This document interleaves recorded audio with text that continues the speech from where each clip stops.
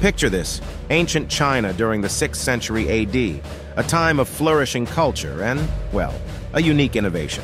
They called it toilet paper, and yes, it existed. Made from soft materials like bamboo and mulberry bark.